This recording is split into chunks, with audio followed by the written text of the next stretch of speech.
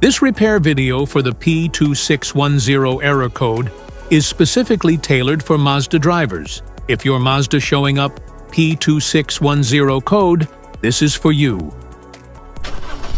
This means that ECM or PCM related to the engine's off timer, which indicates that the ECM or PCM can't tell how long the engine has been shut off. Under this circumstance, short-distance driving is permitted, but your vehicle should be repaired as soon as possible.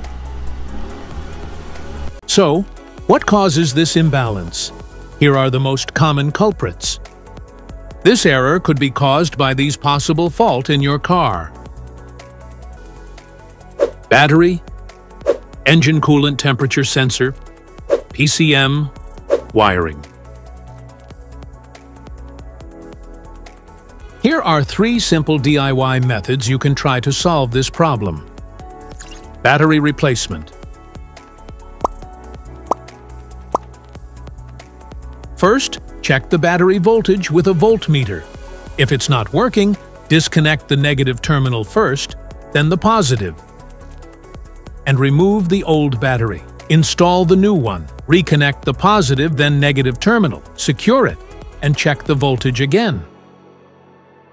PCM replacement.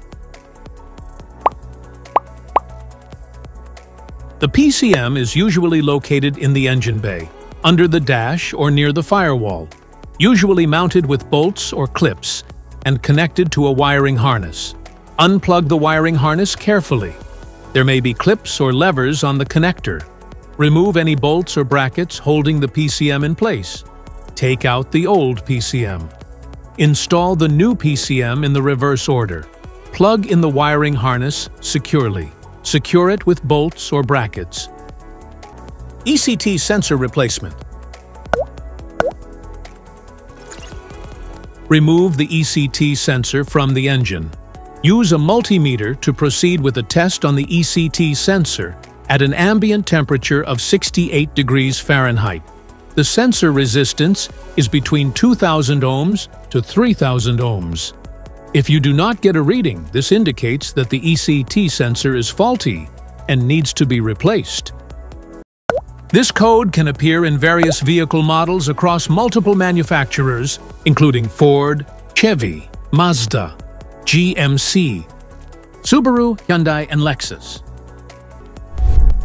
If you like this video, don't forget to subscribe to our channel. Thanks for watching.